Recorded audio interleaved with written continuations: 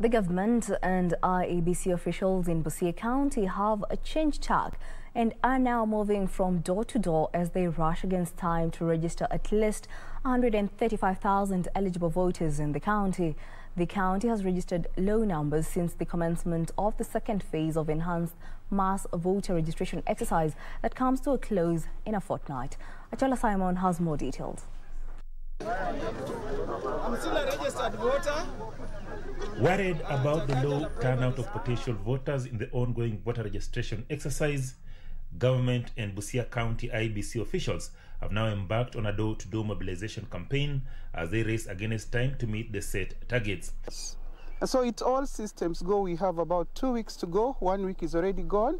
Our chiefs and our assistant chiefs, clan elders and village elders, all are out there combing homes and reminding the chiefs. And of course, our IEBC officials are also in various stations, combing out people to go and register as voters. We have 3 registration kits in every ward, manned by 2 clerks. And voter mobilizers. These voter mobilizers, there are 2 per ward. These voter mobilizers, their work, that's what might change things, is to move, not to educate people, but to mobilize people by walking from home to home, door to door, with the kit and mobilize people so that they are fishing out those people, because you know we are targeting the youths. Busia County has about 135,000 potential new voters yet to be enlisted as voters. Butula sub-county, for instance, just managed to register a paltry 900 new voters last week against a projection of over 5,000 new voters. Kwa hivyo mimi naomba watu wangu wa Butula na the entire Busia County, tafadhali jitokezeni mchukue kura, ndio kura zetu ziwe juu. Hiyo itawapatia nafasi ya kuelect the right leaders that you need in 2022. The sub-county seeks to register at least 18,000 new voters at the end of the second enhanced voter registration exercise currently underway. Advise people of Butula and people of Busia, this is the last registration of voters that is going to be conducted before the general elections. After 6th of February, there is no more registration.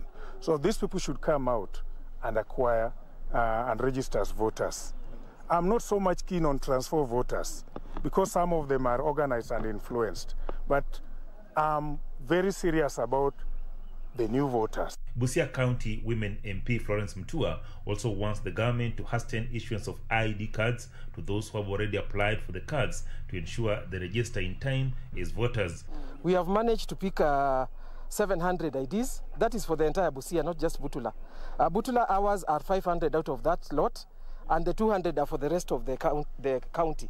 And we'll continue doing this as quickly as we can, because we have 3,000 new IDs still lying at the national office. If we can be facilitated for them to be done quickly, we will get, of course, those other votes, other IDs.